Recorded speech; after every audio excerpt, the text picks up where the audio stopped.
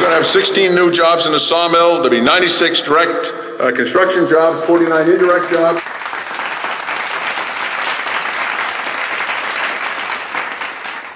You know, every job in a small community is big, and so much bigger than what it would be, say, in the city of Fredericton or whatever. But in a small community, I mean, these small communities are dying in our province.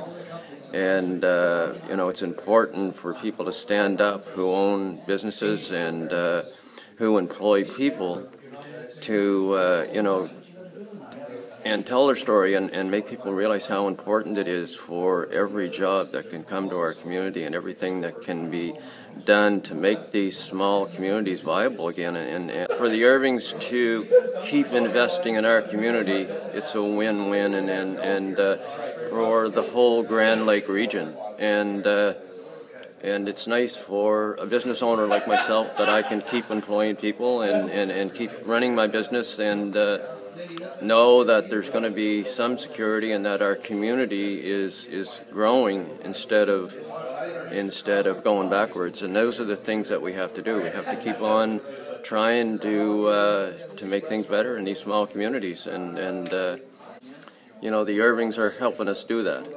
And I think that's an important thing, that they'll stand up and spend $500 million of their own money, you know, whether you're improving the pulp and paper mill in St. John, you know, or building a new mill in Dotetown, or enhancing our mill here in Chipman with the new stud line and all the things that are going on.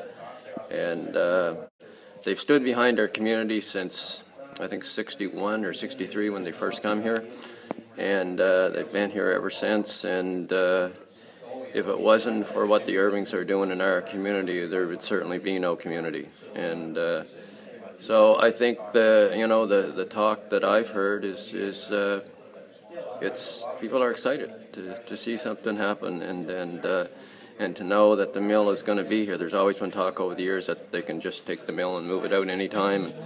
And you know, we know now that our mill is going to be here, and it's the biggest employer in our area, and it's one that we can depend on.